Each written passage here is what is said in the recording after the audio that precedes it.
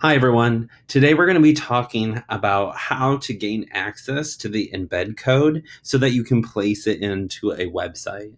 Now, this is a really nice feature if you have a school website that you would like your calendar to be placed in so that people can view it without having to leave your actual web page.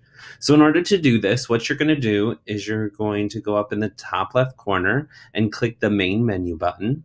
Then you're going to scroll down to your calendars and you're going to want to pick the calendar you want to embed. And then next to it, you want to click the three vertical dots and then settings and sharings.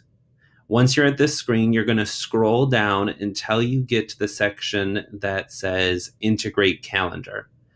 Then you're going to come down here and it says embed code. And if you click on that, it's going to highlight the entire code. Now, all you have to do is copy the code and bring that code over to your website creation tool that you're using.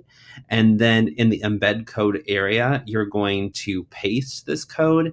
And then your calendar, your Google Calendar that you have chosen, will be viewable from that web page without having to leave that web page. I hope you enjoyed this short tutorial on how to get the embed code to put on a website.